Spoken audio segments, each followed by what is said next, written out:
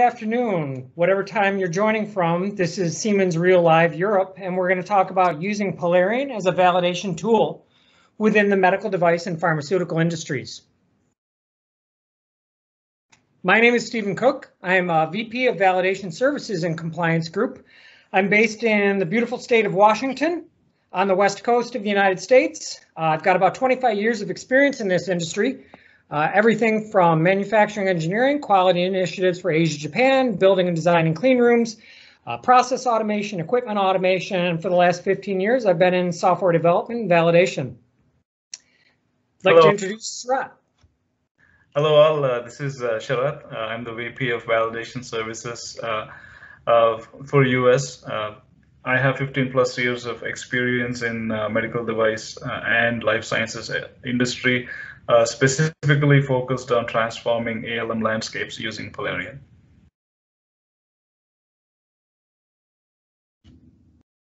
Okay, what we want to talk to you about today is the Polarion paperless validation tool. And truly in 2020, there really is no better time to go paperless, contactless. Organizations have struggled with how to sign off documentation, how to sign off change controls. With everyone working from home, most people have not gone back to work. We anticipate not going back until mid-2021. The more articles I read, organizations are going to be reducing their footprint over the next year. And the remote workforce is probably going to become a part of our daily reality. So really, this is where we need tools that can adapt to the environment that we're working on.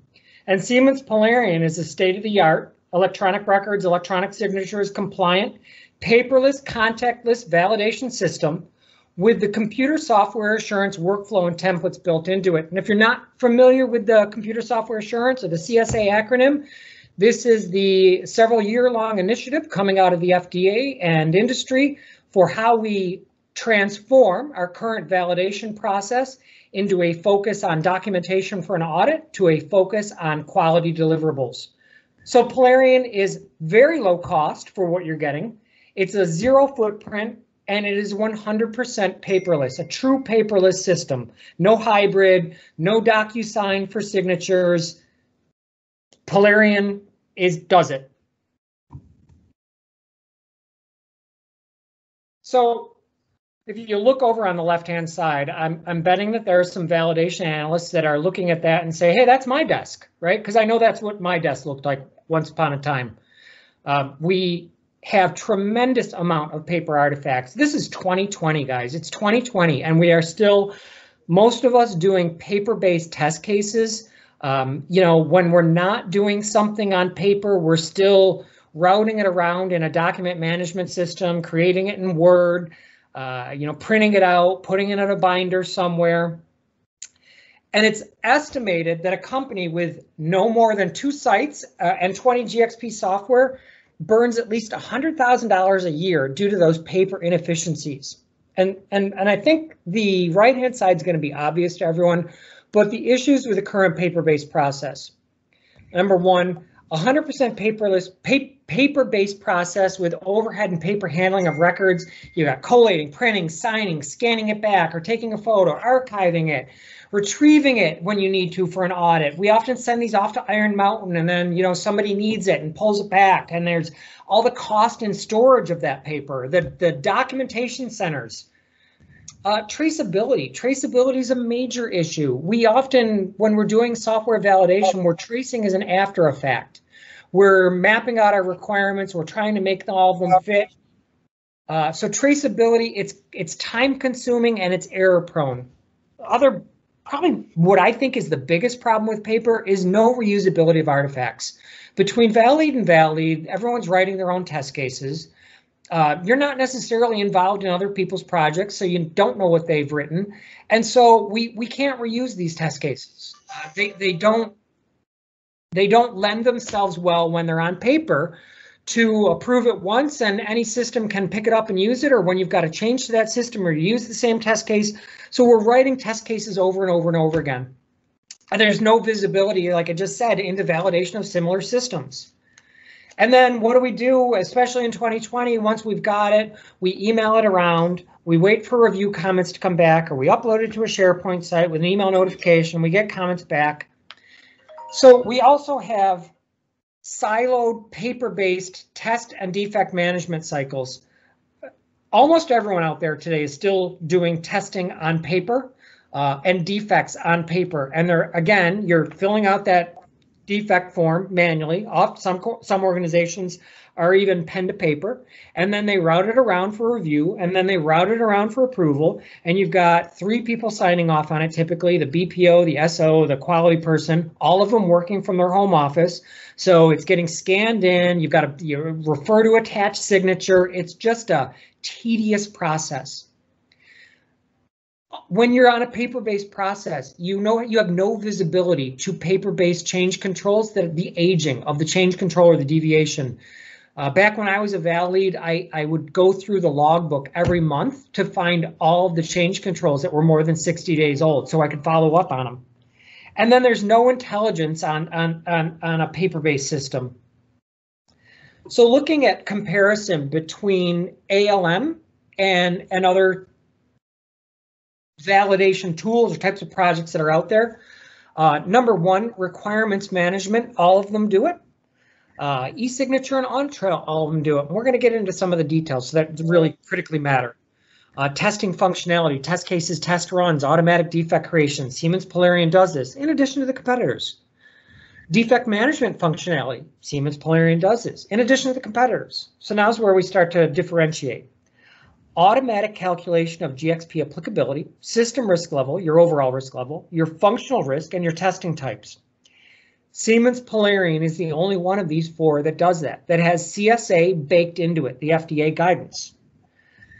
Document management functionality, including being the repository if needed, the routing for review, approvals, storage, exports, on-demand documentation like a traceability matrix, that is going to be point-in-time, real-world data and information for an auditor. Siemens Polarion is the only one that does that. Automated document change history, Siemens Polarion, the only one that does that. End-to-end live traceability, Siemens and Jira, and this is a big thing, guys. So we typically do a traceability matrix. We do it in paper. It's a tedious process, mapping it all out. And then we have a change control. And that first change control, your paper-based traceability matrix, is literally out of date now because you should be tracing in your periodic testing of requirements. And then it's done through change control. With Siemens Polarion, you can generate an on-demand traceability matrix that's going to have the accurate, up-to-date information at that point in time. Integrated risk-based technology and methodology, Siemens Polarion is the only one that does this. Full CSA, CSV workflows. This is a computer software assurance and computer system validation. Siemens Polarion has this baked into it. End-to-end CSA, CSV templates. Again, Siemens Polarion is the only one. And not only are the templates there, but Siemens Polarion offers the flexibility of putting those templates in your company's own format. So it will look and feel like all of your other validation documentation. Generation of an automatic system inventory, Siemens Polarion, again, the only one that will give you an output and tell you all the systems and the location of the site that it's at. Automatic trace generation. And full requirements, defect traceability, report by release. Siemens Polarion does that, Jira does that as well. But when you really look at the comparison between all these systems, Siemens Polarion is the one that has, for most validation and IT quality professionals, the tools and the features that you need. And again, it is an incredibly competitive product in terms of cost with very easy implementation. And with that, I'm going to turn it back to you, Sharat. Thank you, Stephen. Now, in the time available, I will show as much of Polarion as possible and how Polarion can be configured and used to address different types of validations. So as you all can see the screen, right now this is a computer system validation template that we're looking at. And as you can see, you can see all of the classic phases of computer system validation here, right here in the left-hand side, the planning, requirements, design, build, testing, all the way through defects and change management. And in the home page, You can also get a snapshot of where each deliverable is at. As you can see, a lot of these documents are in a draft state, some are in approval, some are approved. So all of that information is available at the fingertips of the resource. And every user of Polarion gets their own dashboard, right? Because they can, so let me go into the dashboard of this particular user. And when I go into the dashboard, I can see that it not only displays the deliverables that this individual is responsible for within a project called Camstar, it also displays documents that are waiting for him to act on from Teamcenter, SAP, TrackWise, all these other projects. So he doesn't need to scramble through the various list of projects to get to a document that he should act on. So all of that information is available right here within his My Polarion dashboard. So going back to the ease of configuring these templates, and as I said, we're looking at the computer system validation template. Let me show you an equipment validation template. So this is a lab equipment Polarion template, a lab equipment validation template. And if you notice the difference here in the left-hand side, in a lab equipment validation, you don't have those elaborate lengthy phases. Typically, I mean, lab equipment validation tend to be quick.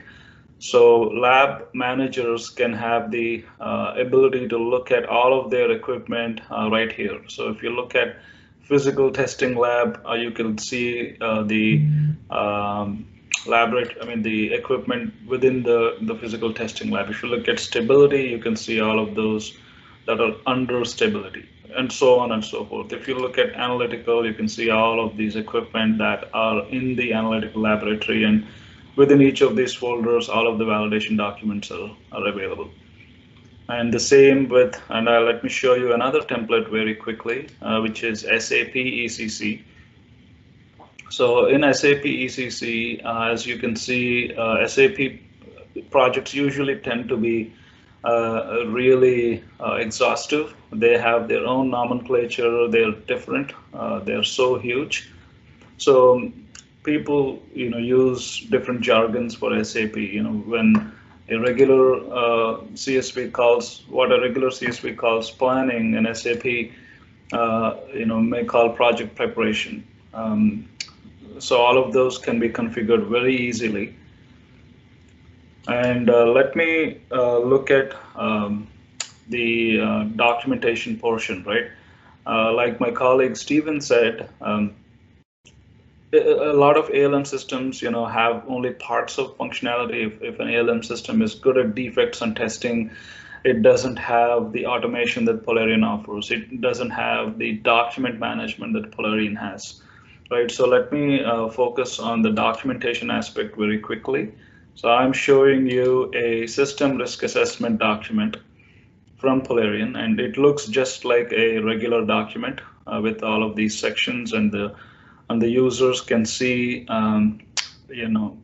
who signed this document, what is the version number. There is a signature block here as well, and it also includes Polarion's work items as well within this document. And here, it automatically calculates the system risk rating based on the values selected for criticality and complexity. Because of the lack of time, I'm not going to get into the automation portion of Polarion, but even without any automation, just with industry standard, most current industry standard document templates, the users are going to see at least 30% reduction in their validation cycle times, because there is no paper whatsoever, right? So you're moving, so it is all electronic now. So now let's add in automation, right? Since we don't have the time to show you how automation works in Polarion, I will at least show you some reports, which is the output of the automation. Okay. So let me go into reports here. And there are many reports that are readily available. Some are configured for validation, but I will show you a classic report, right, that we all have trouble assembling just because it takes a lot of time to put this together. It's a requirements traceability matrix. And I was a validation resource in the past, and I used to spend days and sometimes weeks if the system is large to assemble all of this, and which is now available at the click of a button here. And the beauty of it is the users can navigate. It's not a plain text document. The users can navigate to these specific artifacts just by clicking on that. It'll take you to what that artifact is, in this case, a design spec. And if a user wants to look at a defect view, there is also a defect traceability matrix as well. So as you can see here, all of those requirements that have defects are highlighted in a shade of red. And those requirements that don't have any defects are in green. So it'll also give and this is completely automatic. You click on this button and it'll show you these defects. And any system may have multiple releases. So if you're interested in looking at a different release, then all you have to do is select this. Let's say you want to look at release 4, you click that, click OK, click apply. As you can see, the view has changed because now it is only showing those defects that have resulted from release 4. So this is a CSV view. Let me flip to equipment view real quick and show a report from equipment validation template. So let me show you system inventory report. Okay, and you can filter by laboratory. So usually every site has many laboratories. So if you want to look at all of the laboratories, and you can select all laboratories, and as you can see here, it generates a nice report with all of the equipment under each of those laboratories, along with the status of validation. So for this equipment, validation is still in progress, so it'll show you that in yellow. And for this equipment, it has already been validated, and it'll show as approved, and it'll also display the date on which the validation report is issued. And there may also be equipment that have never been validated, so you can see those as not validated. And if you choose to validate those, you can directly go from here and start their validation. So that is a quick example of an equipment validation report.